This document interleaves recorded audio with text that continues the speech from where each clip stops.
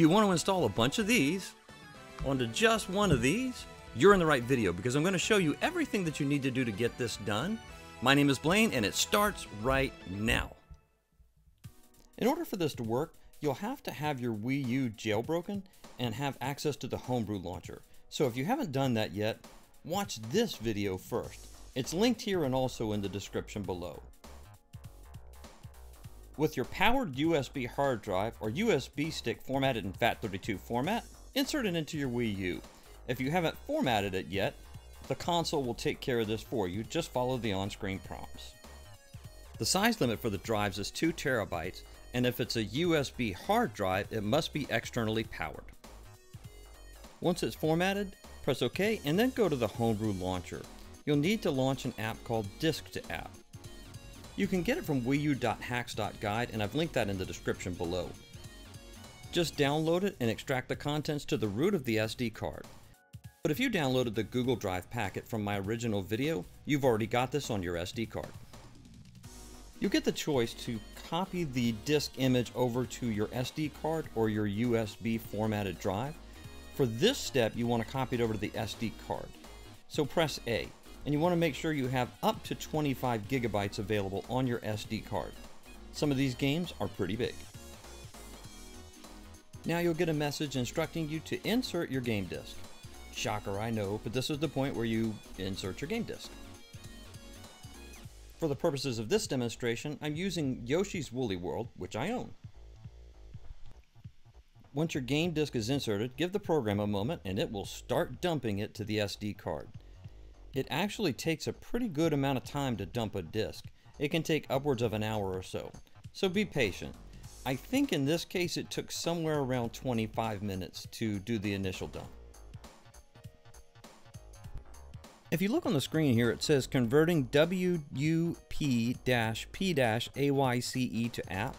That's actually the name of the game that you're going to see on the SD card. It's not going to say Yoshi's Woolly World, so just be aware of that. And it's probably best to dump these discs to the SD card one at a time and then convert them over to the USB drive one at a time. Once you're done dumping the disc to the SD card, just go back to the Wii U main menu, to the launcher. And once you get to the launcher, you'll want to go right back in to the Homebrew launcher.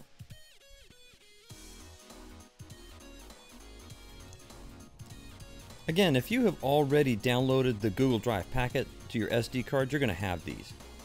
But if not, go to Wii U Hacks.guide, download it from there, and extract the contents to the root of your SD card. So you're going to see this on the TV screen, but you're going to see this on the Wii U Gamepad. To get your game copied over to USB, tap on the game name. It's going to be that awkward, like in this case, the WP-P-A-Y-C-E, and then tap Install. It's going to ask you, are you sure you want to install it? Yeah. So tap yes. Then it'll ask you where you want to put it. You don't want to put it on the system memory because the point of this is to put it on the USB. So tap USB. Once you confirm the install process, it will start converting the game over from the SD card to the USB drive on the Wii U. This takes some time as well, probably about another 15 or 20 minutes or so. Just let it do its thing. And once you're done, you'll be able to go back to the Wii U Homebrew launcher. Excellent. Now that it's done, just tap OK on the gamepad to go back to the Wii U Homebrew launcher. And from the Homebrew launcher, go back to the Wii U main menu. So just close the software. And there it is, Yoshi's Woolly World. Let's give it a try. Make sure the disc is ejected from the Wii U and select it from the launcher. You may get asked about doing a software update. You'll need to do it in order to launch the game, so go ahead, it'll be fine.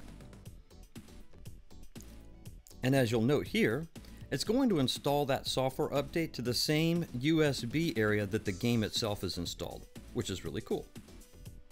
And once that's done, it's Yoshi time! You can play the game directly off the USB drive and put your disc away for safekeeping. So you can reclaim that space on your SD card, just put it back in your computer and go to the following. On the root of your SD card, you'll see a folder called Install. Go ahead and double click into that. What you'll see inside there is you will see the folder with the exact same name as that file that you just made to create the Wii U game and install it on your USB drive. It's about 7 gigabytes in this case, so you're going to get a lot of space back. Just delete it off the card. It'll permanently delete it, and you'll have all that space returned right back to you for use on your Wii U.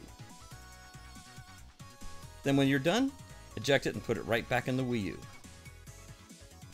With 2 terabytes maximum storage size for a hard drive for the Wii U, you can literally put dozens upon dozens of Wii U games right on USB and play them from there. It's tremendously convenient and lets you keep your discs stored away for safekeeping. Also, you will need separate USB drives for Wii games if you plan to do the same thing. Same process is fine, but you can't put Wii and Wii U games on the same as they format differently.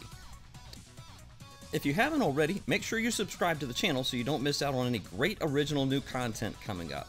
And if you're looking for more videos on restorations, repairs, mods, product reviews, and other great video game content, check out these videos here.